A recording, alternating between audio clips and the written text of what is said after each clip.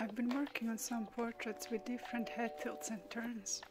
In this video, I wanted to share the process and thoughts that went into creating this small drawing. The purpose of these drawings is to study the form of a face, which is what I keep in mind when it comes to shading. The paper in my sketchbook is rather thin, at least for the hard lead pencils that I prefer using. It creates a unique scratched grainy texture that I actually really like. I feel like it gives more character to these smaller portraits. Lately I've been enjoying low contrast drawings, so I'm keeping my values close together. I'm learning more about the form this way. The paper is also toned, so it is not pure white. These are the materials I ended up using.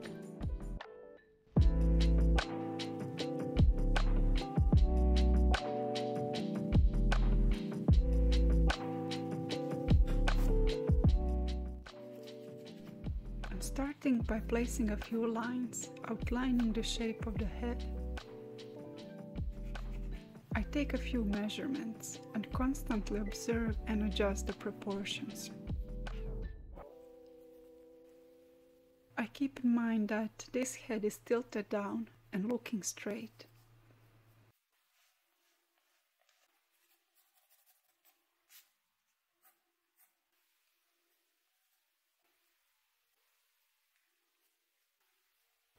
I use a mirror a lot throughout the drawing process. It is a great tool to get a fresh view of the drawing and your subject.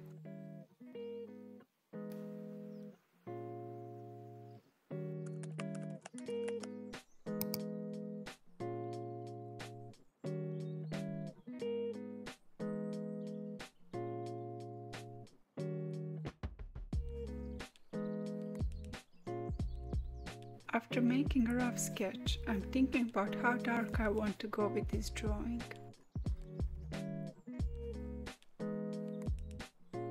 Sometimes I use charcoal, and other times just an HB pencil. If the subject has dark hair, I will shade that in as well. I won't go too dark all the way here, because I'm still not sure if this is the correct outline. I'm shading the eyebrows, pupils and other dark areas first. I also blend them a bit with a blending stamp.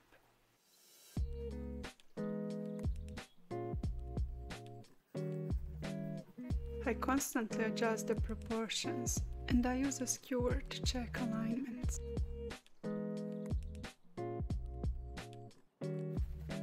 Here I'm using 6H pencil, which is harder lead but still quite soft.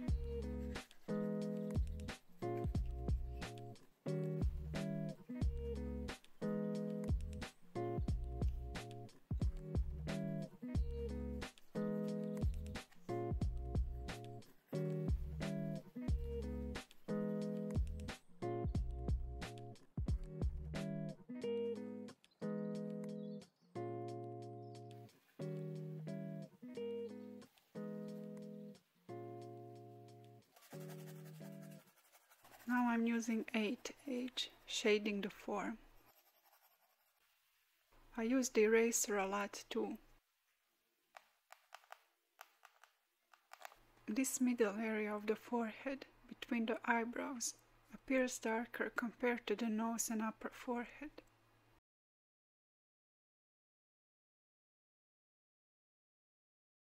I'm shortening the eyebrows and softening this bone area.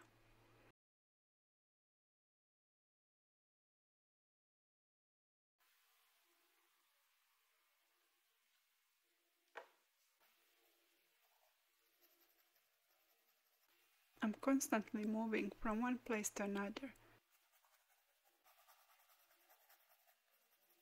I'm trying to connect values but still keep the lights clean.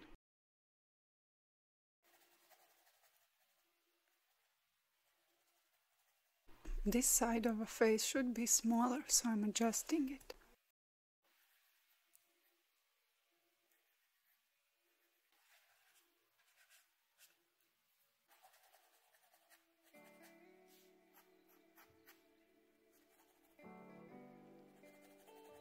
I'm still not sure about the ears. They are an important feature for a head in a tilt, but they often confuse me, so I will leave them for now.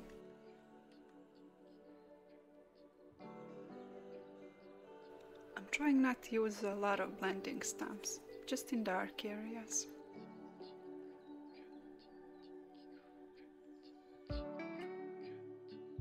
This area of the nose needs to be softer.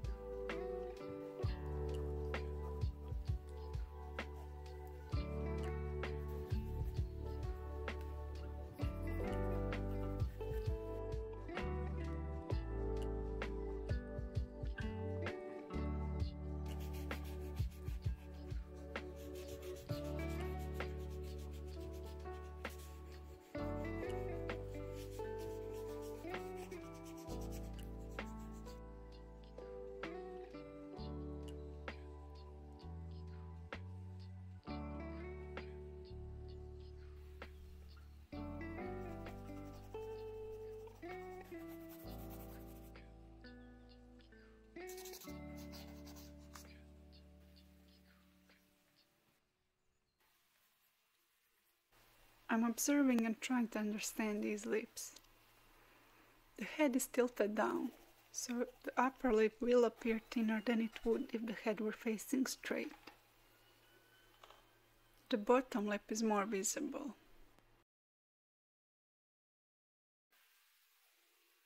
I'm softening the shadow under the bottom lip.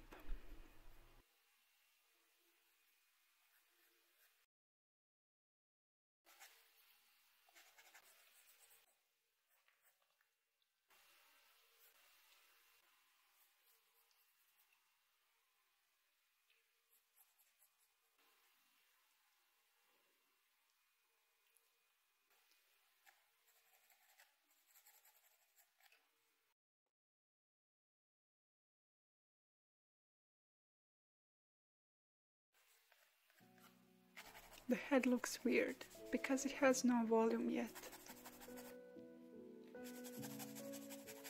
The ears should be positioned higher up. In this case, the bottom should align with upper eyelids, so I'm moving them up.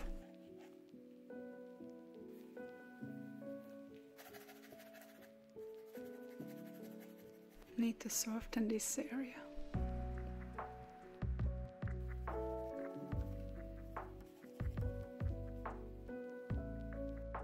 I'm shaping the nose and connecting the values, bringing back the light and highlights.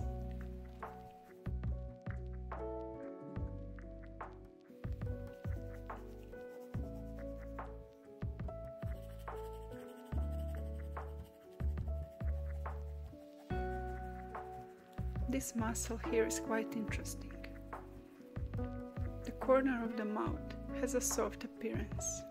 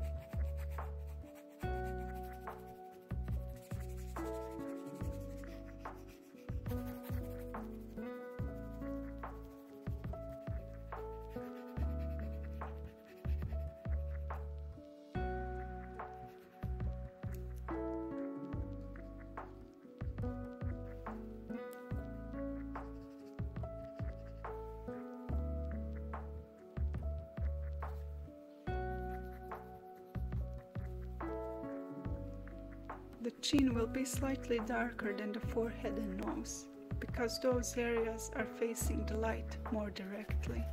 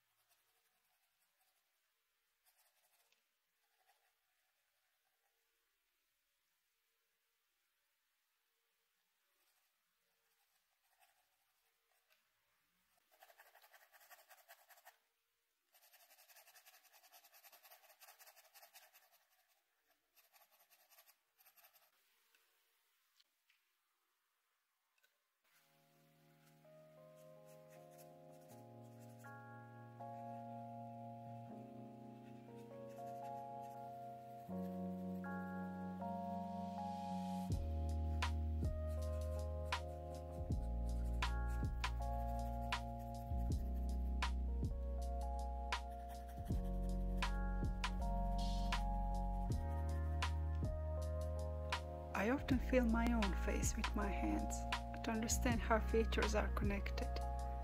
In this case, how the nose blends into the cheeks. The tip of the nose obviously isn't connected, so I feel like it should have a harder edge.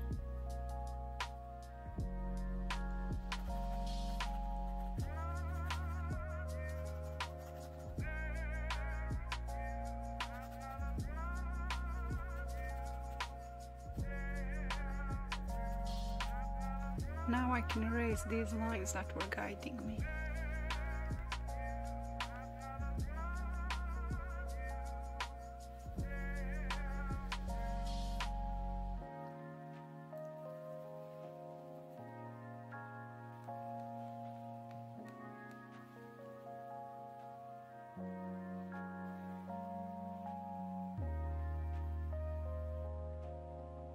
Here I'm trying to connect this area with the area under the eye.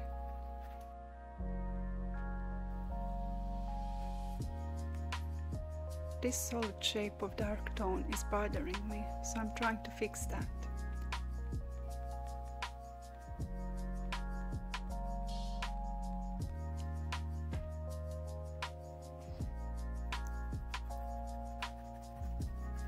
Lower lip should be darker, and upper lip is overlapping.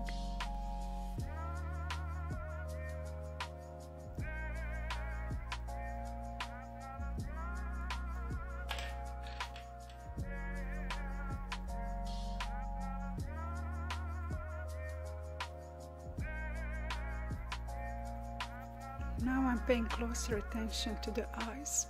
I want this drawing to look natural rather than stylized.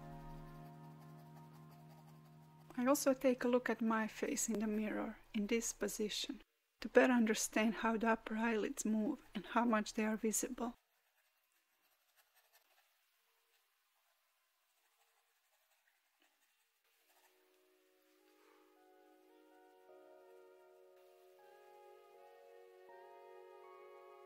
The eyes seem a bit too far apart, so I'm moving them slightly closer together.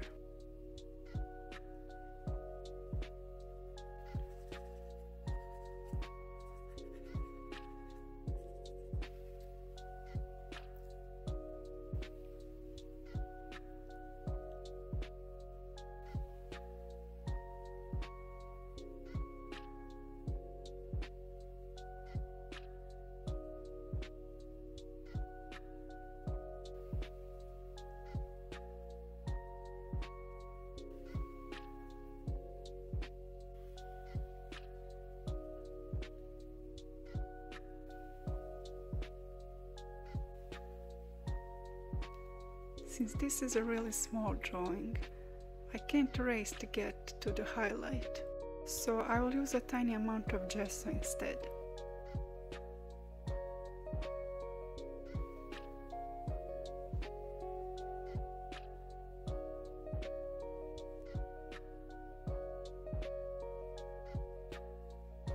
I'm trying to model the head. The sides and back of the head should be darker than the front.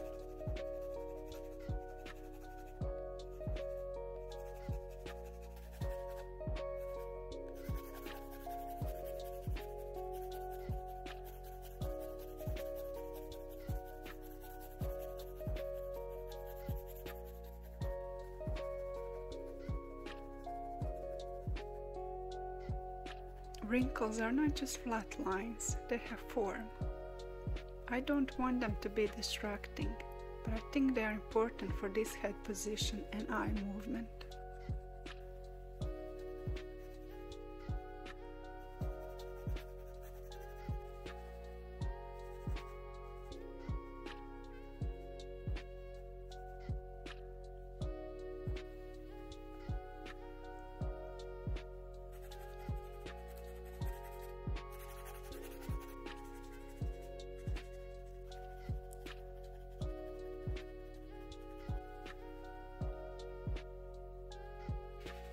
So again, I'm keeping this drawing lighter. This would be the darkest tone. If I was to make pupils this dark, they would stand out too much for my taste.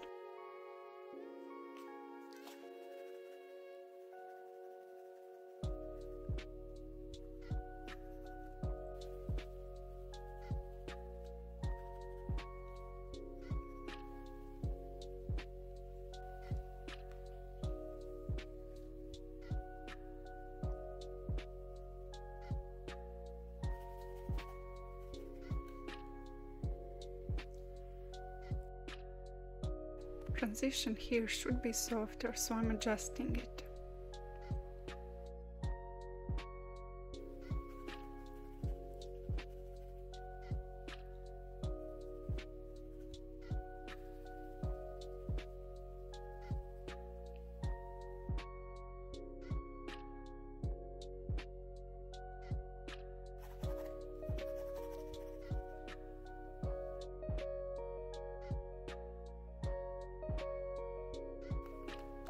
I don't want ears to have a hard edge or clear outline, because they are kind of further back than the face, so I think keeping them softer will bring more attention to the eyes.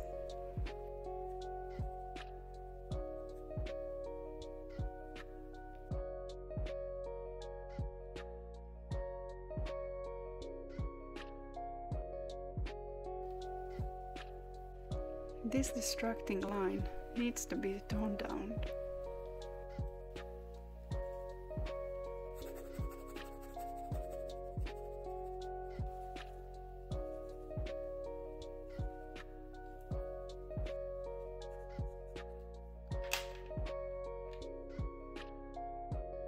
I want to get rid of this dark outline, so I'm shading and blending it into the shirt.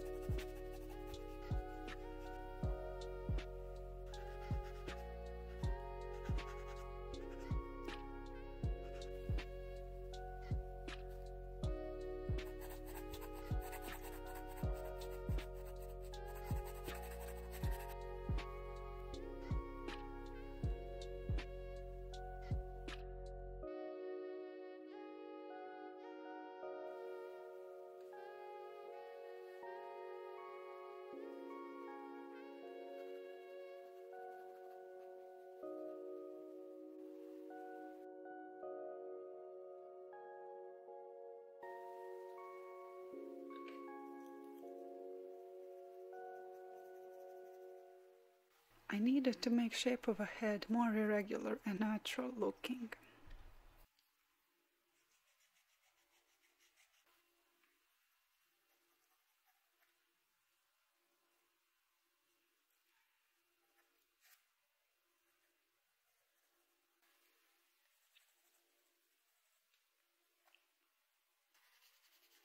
This part is all about adjusting everything to my liking. While this drawing might not appeal to everyone, I hope you can still find something useful in my process. By the way, I want to try professional paper for detailed drawings. I will be creating a longer portrait with more accurate measurements right from the start. So I was thinking of filming it in a similar way to this. Let me know what you think, and thanks to everyone who subscribed and left a nice comment. I really appreciate it. Thank you so much for watching, and I'll see you again soon.